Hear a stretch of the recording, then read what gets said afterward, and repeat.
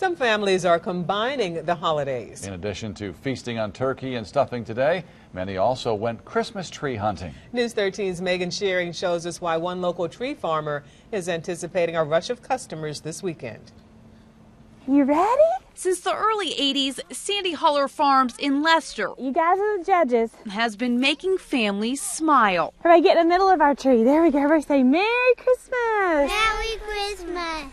And this Thanksgiving, they are keeping up with tradition. Okay, here it comes. Timber! The Lannings drove nearly an hour and a half just to get here. They are like several other families who are spending their turkey day searching for the perfect Christmas tree. It was so worth it, and it was so beautiful. We saw the snow-covered hills and the cows grazing. It was awesome. The kids were squealing all the way. The Fraser fir strapped to this man's car will also be traveling a great distance, 237 miles east to Chapel Hill. My wife is really big on having the tree up the day after Thanksgiving, so no matter where we do it, we usually get it the day of or the day after. Owner Dale Hawkins says with Thanksgiving falling on November 28th, the window for folks to prepare for Christmas is tight.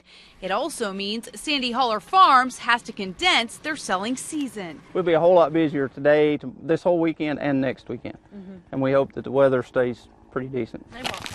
But for Wendy Taylor, none of those factors matter. Look right here. This is a one.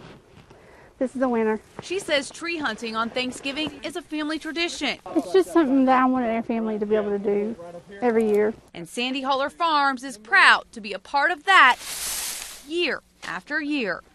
Reporting in Buncombe County, Megan Shearing, News 13.